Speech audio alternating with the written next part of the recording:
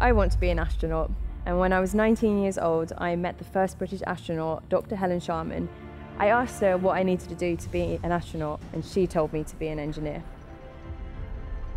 The world is changing at such a rate, and technology is advancing at the fastest rate that it's ever done. The aviation industry needs to make sure that we're ready for that. We need to predict what the world is going to look like and make sure that whatever we develop now will match that. As an aerodynamics and performance engineer, I look at future concepts and work out whether they're going to fly or not. And if they do fly, how well do they fly? How far do they fly? And what can we do to make them perform better? Most of my work is theoretical, calculating before it actually flies. However, calculation only gets you so far. You also have to test. We have wind tunnels on site so that we can test models of our future concepts and work out whether we were close to our calculations.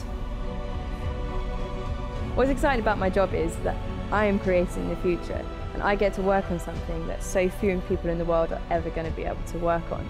One of the reasons I really enjoy engineering is because I get to leave a legacy, and in 100 years' time, people will look back and see what I put on this earth.